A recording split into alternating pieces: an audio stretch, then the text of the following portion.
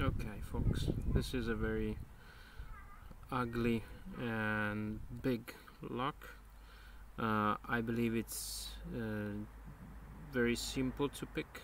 It is a 4-pin lock, and I do believe this is just manufactured for the purpose of locking it to some bridge by a couple of lovers, or you know, that kind of stuff.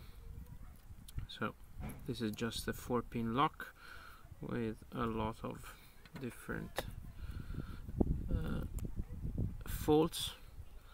First pin is already free, second pin is binding,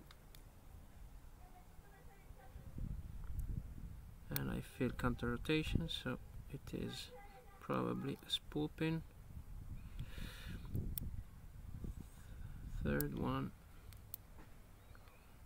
number 3. Right, I got to number 3 position. Just a bit of counter rotation on 3. It is set.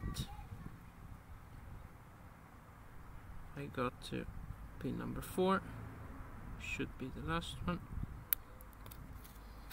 Counter rotation on 4, and it's open. Again, very bad luck.